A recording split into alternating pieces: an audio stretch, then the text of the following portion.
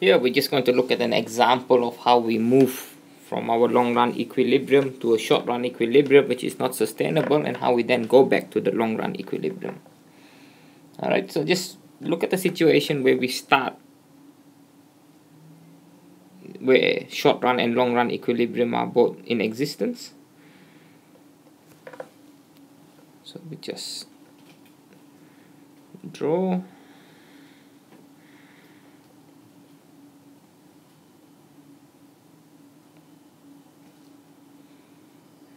Okay, so we are at YFE, which is your natural rate of unemployment. You can say the price level happens to be P1, right? Everything is fine.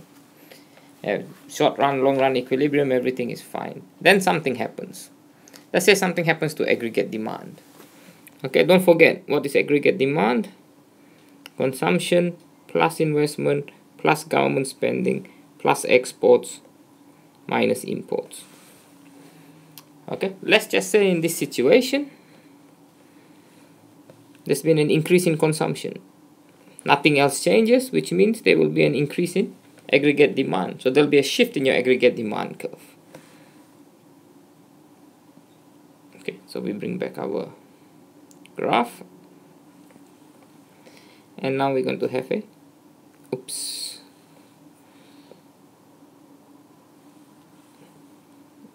shift outwards in aggregate demand, AD2.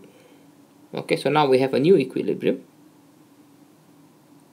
Y1, right? Output is now greater than normal. This is your inflationary gap, right? Inflationary gap. You can see the price level has gone up, inflation.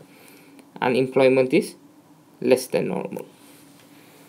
Okay, and then what happens, right? We sort of covered this already previously. What happens in this situation now? Okay, so output is greater than normal, unemployment is less than normal, there will be an increase in wage demands, which will increase the cost of production, which would mean the short run aggregate supply curve would shift to the left. Okay, so we did this before when we were looking at the inflationary gap.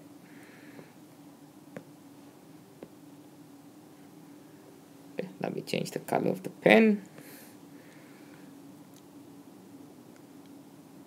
And we will end up here. We move back to long run equilibrium, potential output, and the price level will continue to rise.